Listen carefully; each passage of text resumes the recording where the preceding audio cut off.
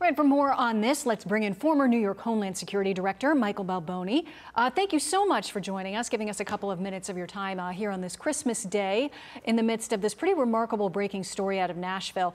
I want to start with the picture that was just released by the Nashville police of the RV that was driven into the scene. Rather remarkable shot, pretty clear of the vehicle, not unexpected given the number of cameras that are down there in that downtown area, a big tourist district.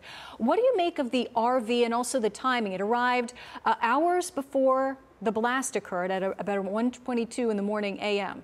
Hours before the explosion.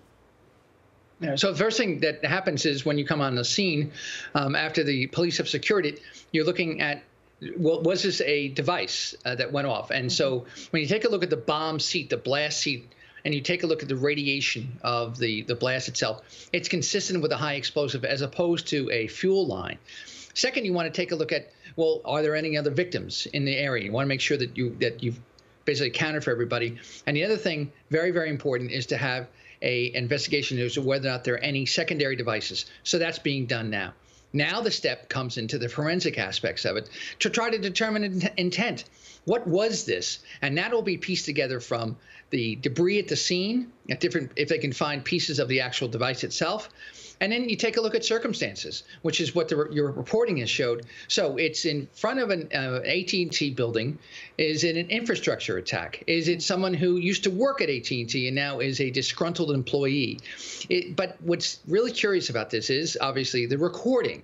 So what we have not seen in the Islamic terrorist attacks is that you had a device that went off with the goal to have maximum injuries. Obviously, if you warn people about that, that's more akin to the IRA attack in London, where they actually made phone calls ahead of time in the 1970s.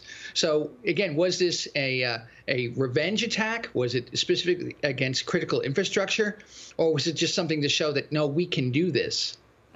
You know, some of the experts that have spoken throughout the day have kind of talked about this as being not an intentional act of injuring people, but at the same time, because of that very warning, but at the same time, this was an enormous blast. There are apartments that had windows blown out. You know, the people that were in that area were not safe, right, in a massive explosion like this, right?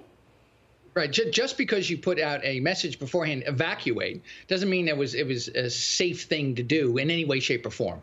And so it is an intentional act by the information that is there now. And remember, any type of investigation, you let the evidence take you where it takes you. Try not to jump to any type of conclusions. And this is in the very preliminary stages of this investigation itself. But now what you're going to be doing is you're going to take a look at outside information. And so one of the things that you should know is that the DHS put out a memo on December 22nd, essentially warning of a kind of an increased chatter of a religious nature, saying that there could possibly be an increase in messages of inciting violence during the holiday season, specifically with a focus on religion. And the other thing that we know, that holidays have always been a very difficult time for law enforcement because sometimes they get overwhelmed. There's people taking off vacations.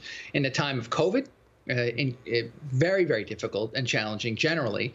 And people aren't necessarily expecting these types of issues and incidents to occur during a religious ceremony of Christmas. Well, the officers that showed up to this scene certainly went above and beyond on this Christmas morning. They're heroes that saved a lot of lives before that explosion occurred. So wonderful point there. Michael Balboni, thank you so much for your insight today. Merry Christmas.